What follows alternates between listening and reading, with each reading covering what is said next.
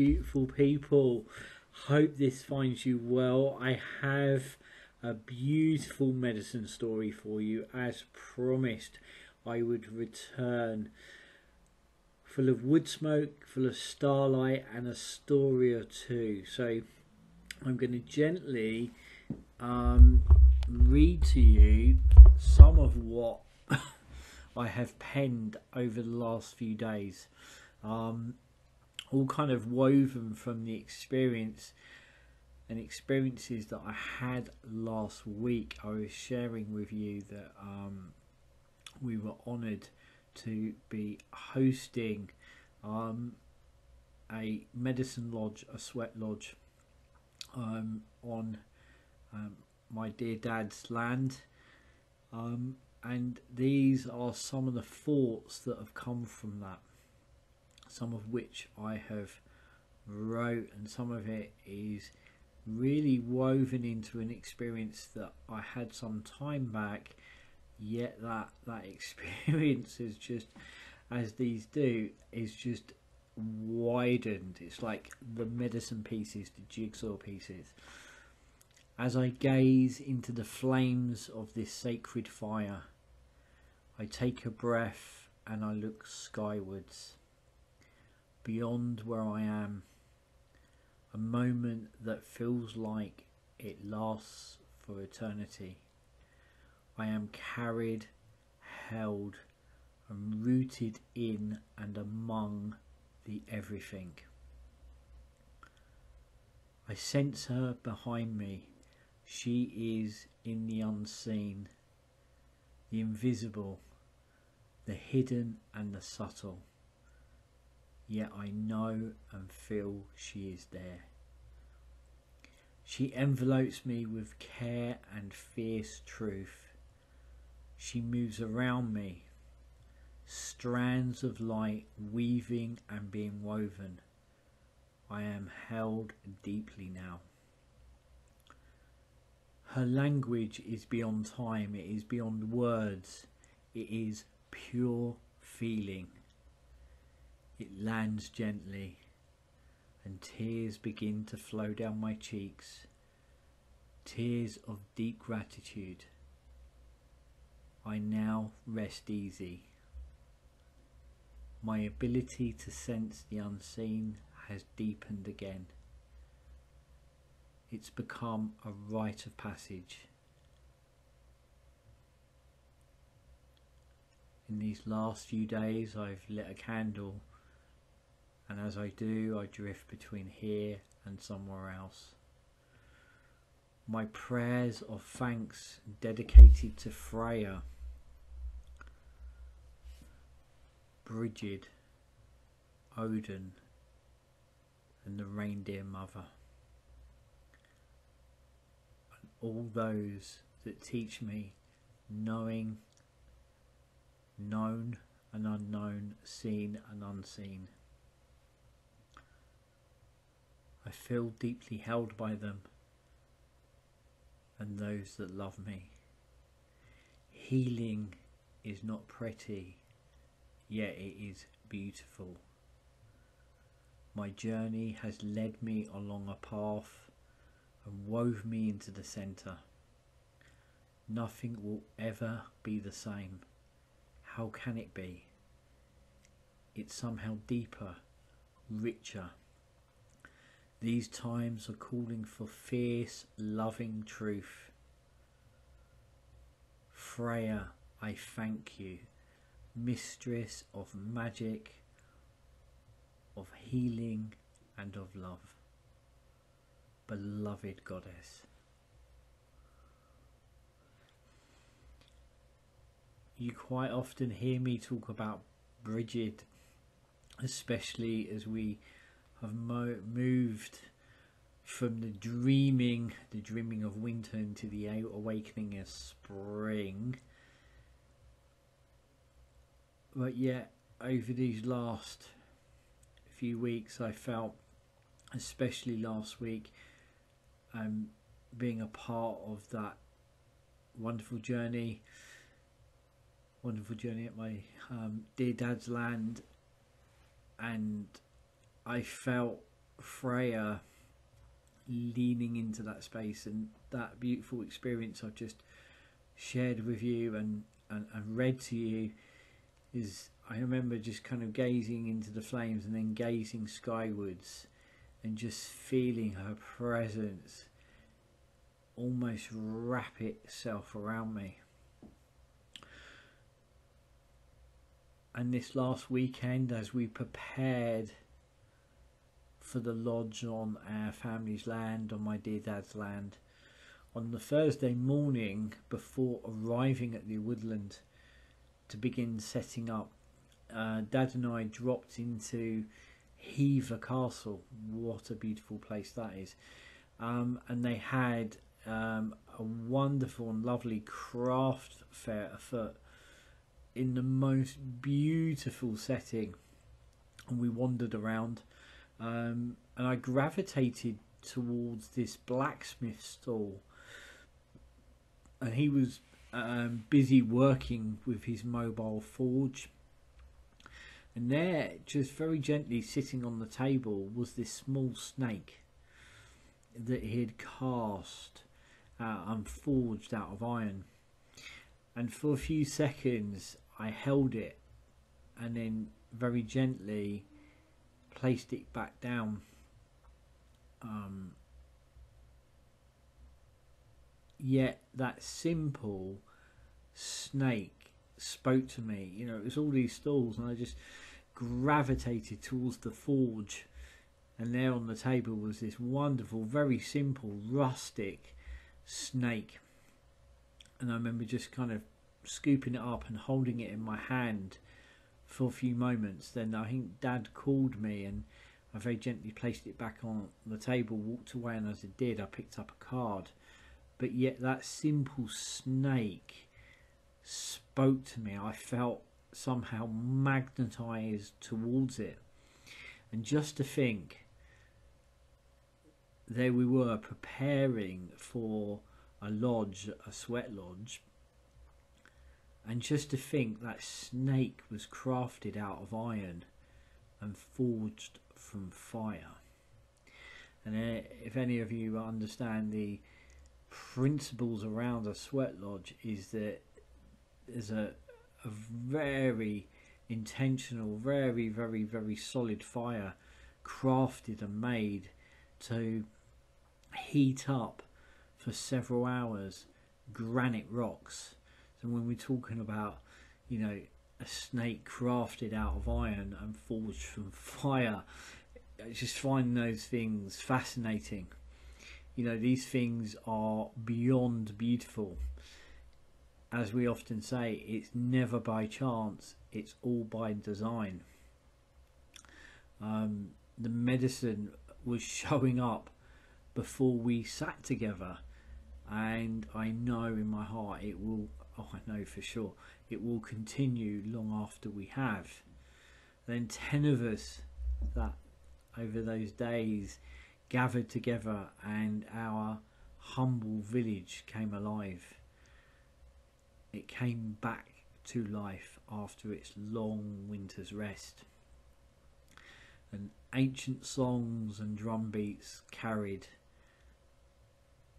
and it becomes such a beautiful place of sharing, remembrance and deep healing. We crawled into the lodge,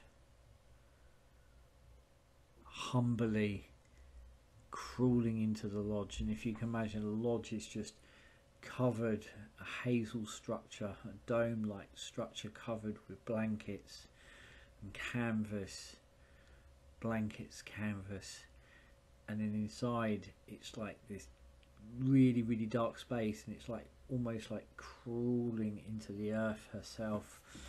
Or the other metaphor is like it's going back into the womb, back into the darkness, back into the beginnings. So it was such a beautiful place of sharing and remembrance and healing, and we crawled into the lodge, ushering in the darkness, and then blessed water was being poured over the hot rocks that were brought in by the firekeeper on a fork, long pitchfork, and placed into the centre pit where the rocks rest, and then they're blessed with water releasing steam and heat. The temperature rises, and together we go back to the beginning.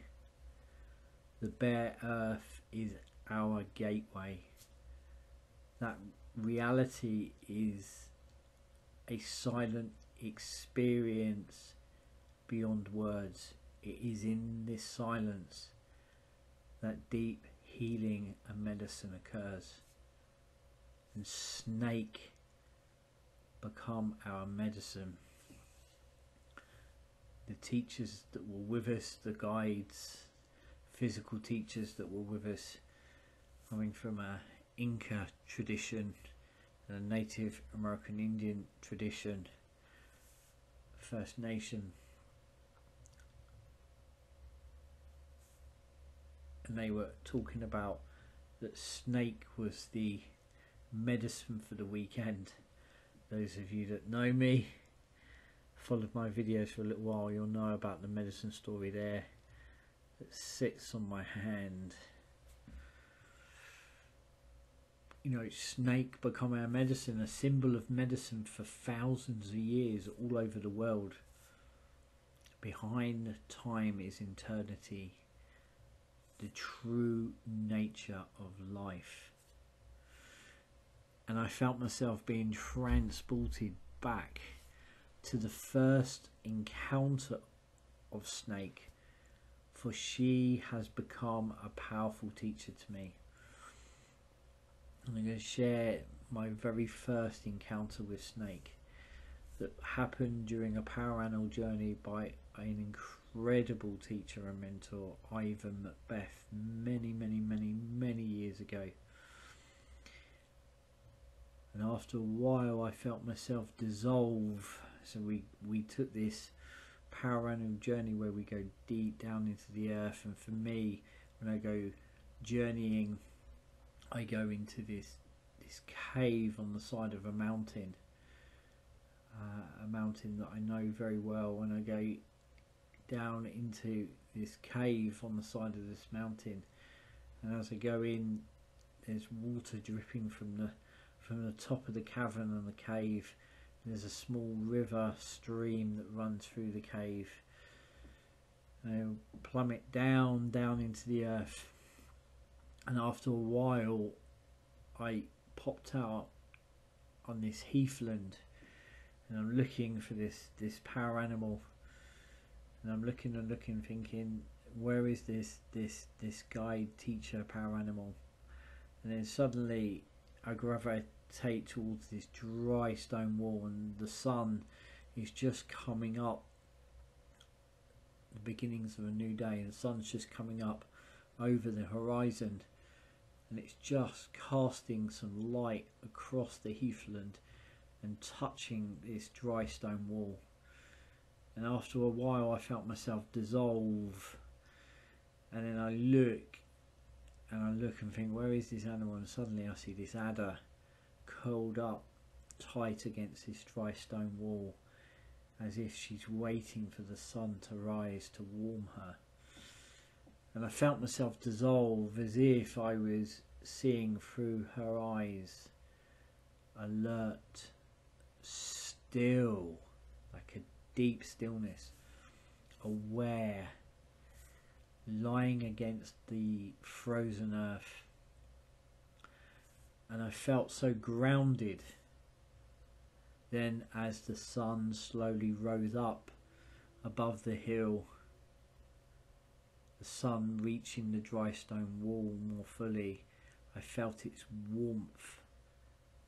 I felt an awakening from the depths of night, the coldness slowly falling away. And after some time I felt as if she was focused on moving towards the heathland on the edge of a small copse of trees, and I felt she was about to move, yet she was moving with intention extreme focus and clarity. It felt sharpened. And then she moved swiftly, fast, and then rested amongst the heath once again in the sunlight. Now her medicine and teachings were so profound. She's taught me to discern how we use our energy, to deeply know where to place it, to where it adds the greatest value, where it makes the most difference in our lives and the lives of those around us, for it to not be wasted.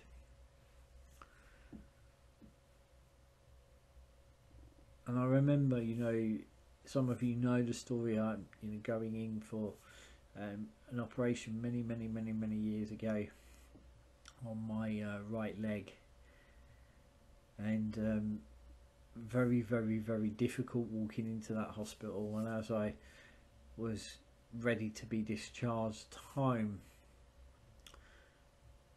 I remember my physio, amazing, incredible lady. It turned out to be a Reiki therapist. These things are never by chance, are they?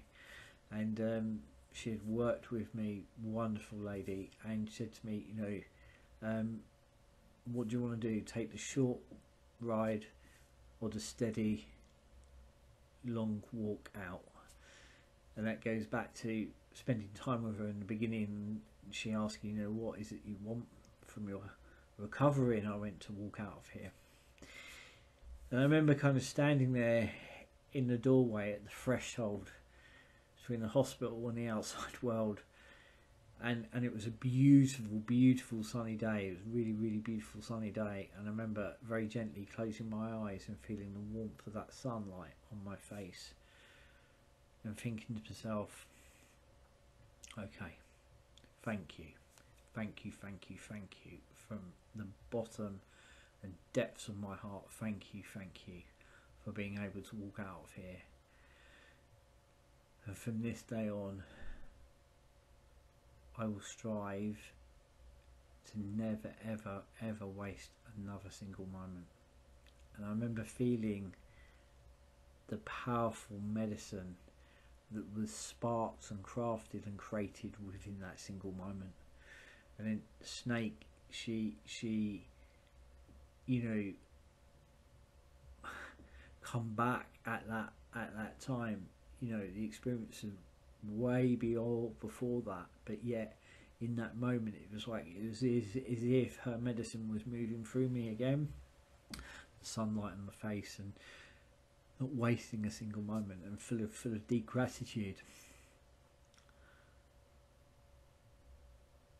And those things, you know, they stir and they move, and they move back through us. Powerful, humbling teachings. And this is why she sits on my hand above the wayfinder. I've shared that before, but that's where and why she sits on my hand above the wayfinder. And all these years later, last week there under that parachute and amongst old and new friends, she taught me to simply lie on the beloved earth. As children, we used to lie on the ground, did we not, and just like gaze up into the clouds, or lie on the ground and sometimes even fall asleep. You know, I think as adults we forget the importance of lying on the earth, or which is too uncomfortable to do it. But there I did. I laid very simply, tongue-tied, very simply on that beloved earth, and held with such care and grace by those that walk this path with so much heart. And in doing so, I felt all the physical heaviness, what we call hucha, heavy energy, all the heavy energy, all the kind of discomfort, all the pain simply fall away, simply dissolve. And I remember thinking to myself, that's profound healing. We forget sometimes how simple and how powerful healing can be. And I come back and I just could feel myself adjusting as you come back into what may be seen as the everyday. And last night I felt this urge to kind of really discern where I am placing that time and attention. And for some time now I've felt real tangle with certain aspects of social media, Facebook especially, and I just knew without any doubt that it had to go. And I will be very gently sending out a newsletter more about that. So if you'd like to know a little bit more about that medicine story, be sure to sign up to the newsletter. And I just really could feel, this is a tangle that has been going on, for many years. And actually pre-pandemic times I was off it, and then I went back to it during the pandemic. But my dreams really messaging and really nudging me to move away. And last night I just knew without any doubt that snake medicine, just shedding that skin completely all in one go, and it's gone. As I say, a newsletter is going to be covering more of that. But I just wanted to share some of that medicine story with you. These journeys can be very profound, and journeys with community can be really deeply profound. We don't heal in isolation, we heal in community. And it is the dance between solitude and connection, which I think in equal measure is deep medicine in itself. And solitude is different to being alone or loneliness. Deep solitude is nourishment.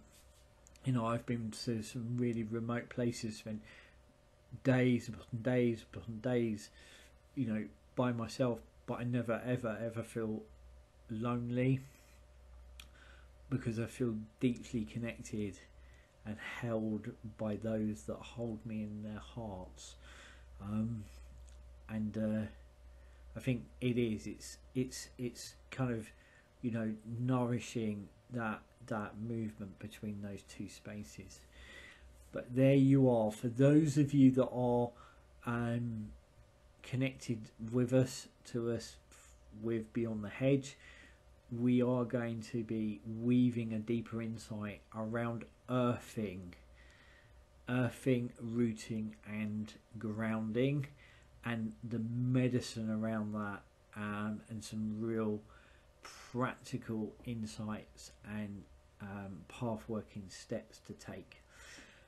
But in the meantime, watch out for that newsletter that I give you a deeper understanding of what moved through me last night regarding the social media.